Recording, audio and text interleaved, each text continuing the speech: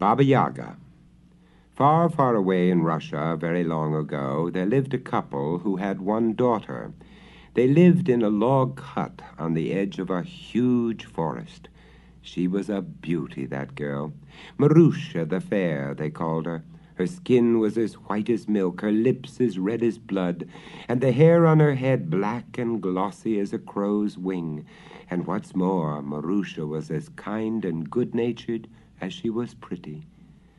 After a while, her mother died. Then what did Marusha's father do but marry again? A bad woman she was, the one that he married, and she soon grew to hate Marusha. One day, while the man was out working, the stepmother said to Marusha, "I want to make a new spring dress for you, my dear, so you must go and borrow needles and thread from my sister, who lives in the forest." Well, the girl was willing, but she had to ask her stepmother which paths she should take. As soon as her stepmother had begun to tell her, poor Marusha grew pale, for what her stepmother was telling her sounded just like the way to Baba Yaga's hut. Now, as Marusha knew well, this Baba Yaga was the worst witch in all Russia. She had iron teeth, her legs were nothing but bare bones, and she rode through the air in a mortar which she drove along with a pestle. She lived in a very queer kind of hut, too, for it stood on chickens' legs, and whichever way you tried to come up to it, the hut would turn around and stare at you with its windows. What was poor Marusha to do? Her father was working far away, and she did not dare to disobey her stepmother. So she tried to be brave. After all, there might be a real aunt who lived in the forest, and if so, she would have been frightened about nothing. So, thinking she might have a long walk, Marusha packed up some food in a red handkerchief and set off. She walked and she walked through the thick, dark, beautiful forest. And then, much sooner than she had expected, she came to a clearing, and there she saw a hut. But what sort of a hut? You may well ask. The hut stood on chickens' legs, just as she had feared, and it seemed to Marusha that as she came toward it, it turned round to stare at her with its windows. Poor Marusha! However, it did no good to feel frightened, for she was quite sure that the hut had seen her. So she tried to open the rickety gate in the fence. "Oh! Oog!" squeaked the gate. It sounded just as if opening hurt its hinges. Without thinking what she was doing, Marusha felt in her pocket, and there at the very bottom was a little bottle of oil. She poured some oil into each hinge and went through the gate. As soon as she got into the yard, she saw that a girl was standing there. She didn't look much older than Marusha. She was crying bitterly, and when Marusha asked her who she was, she said that she was Baba Yaga's servant, and that the old witch had just pinched her black and blue in one of her wicked tempers. As she was crying and telling Marusha all this, she was all the time trying to push the loose hair out of her eyes. Without thinking what she was doing, Marusha untied her little bundle, put what was left of the food she had brought into her apron pocket, and gave the nice red handkerchief to the poor little servant girl to tie around her head, to keep the hair out of her eyes. The poor girl was so surprised at getting a present and kind words that she couldn't say thank you, but only made a little bob curtsy and smiled.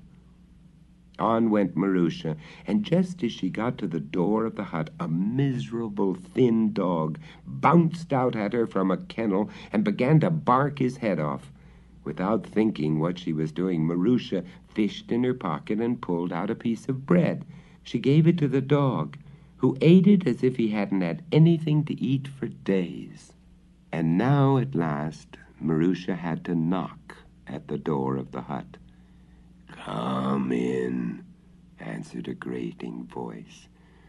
Marusha opened the door, and there, sure enough, she saw old Baba Yaga herself, iron teeth, bone legs, and all. She was sitting at a loom, weaving. As she wove, the loom made a noise.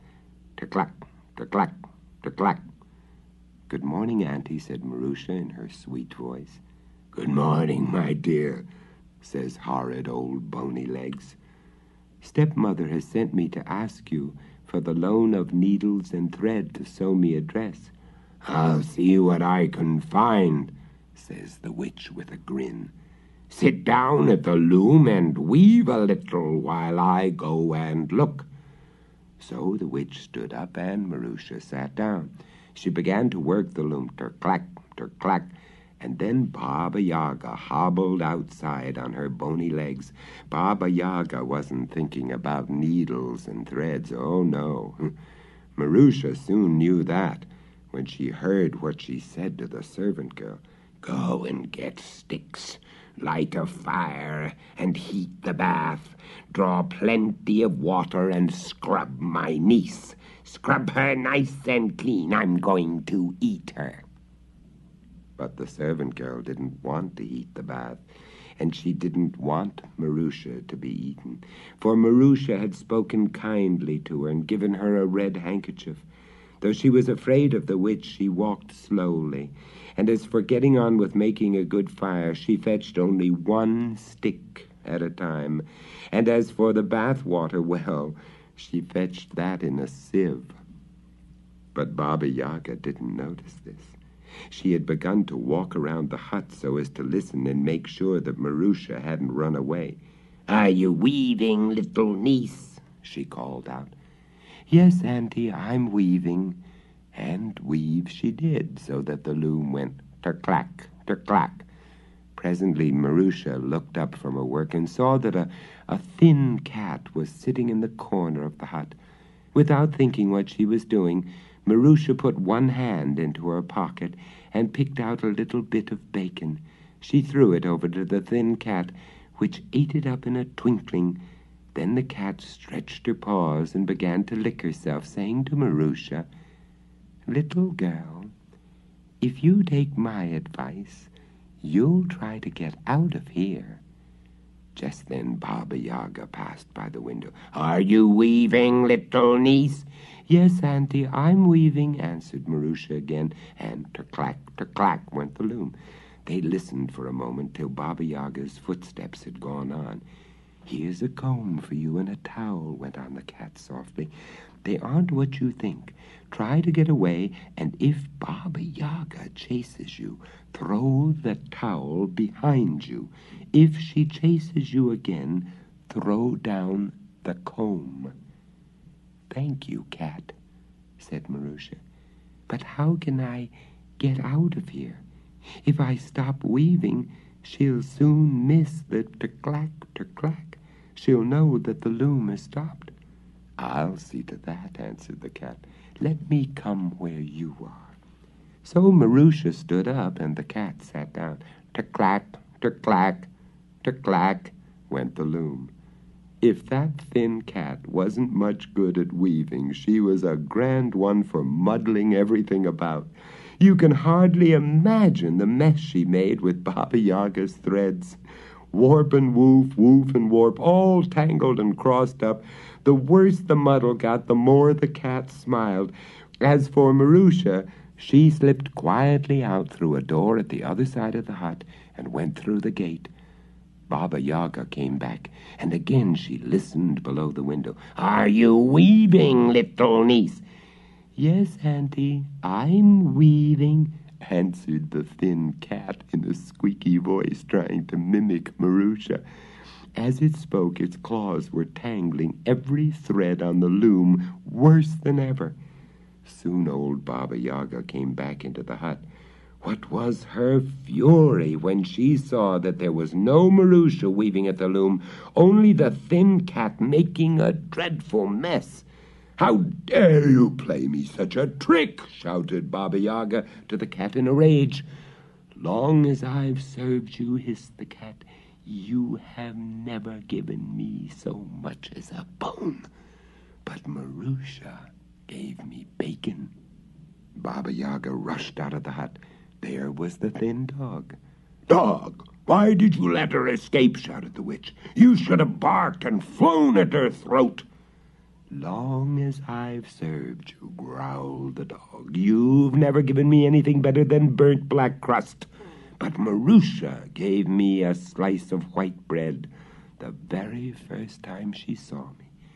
Baba Yaga rushed on, and first she shouted at the servant girl, and then at the squeaky hinges. But the servant girl said to her, "Long as I've served you, you've never given me so much as a rag. But Marusha gave me a red handkerchief the first time she ever saw me." When she got such answers, Baba Yaga flew into a worse rage than ever. She gnashed her iron teeth, jumped into her mortar, and gave a terrific push with the pestle. Away she went, flying along in pursuit of Marusha. Gnash, gnash went her iron teeth. Clatter, clatter went her pestle. But Marusha had been running as fast as she could, and by this time she had got quite a long way down the path which led through the forest. All the time as she went, she listened. Yes, something was coming, she could hear. Gnash, gnash, clatter, clatter. That must be Baba Yaga, thought Marusha to herself. I'd better do as the thin cat told me. So she threw down the towel. Almost before it touched the ground, the towel had become a wide river. A wide, brimming river. And Marusha was on one side, and Baba Yaga was on the other. The magic river was so wide that the old witch couldn't possibly cross it with one push of her pestle, so she had to come down to earth. Oh, how she gnashed her iron teeth with spite! However, Baba Yaga wasn't going to be beaten by a thin cat and a little girl. She had a big barn full of oxen. She went quickly to it and drove all those oxen down to the river. They were so thirsty that as soon as they got there, they drank up every drop of water. Then Baba Yaga was able to make one hop of it, and like that, she and her mortar crossed over. All this time, Marusha had gone on running and was a lot farther away, but she wasn't far enough. Baba Yaga was soon able to catch her up. So fast did she travel in her mortar. When she saw how close the witch was, Marusha remembered the thin cat again and threw down the comb. Almost before it touched the ground, a huge new forest sprang up. The trees were much taller than the trees of the real forest, so tall and so close together that there was no way of getting through them or over them. But Baba Yaga set to work with her iron teeth and began to gnaw at the huge trees, but it was all in vain. However hard she worked, for one tree that she gnawed down, the magic forest grew two more.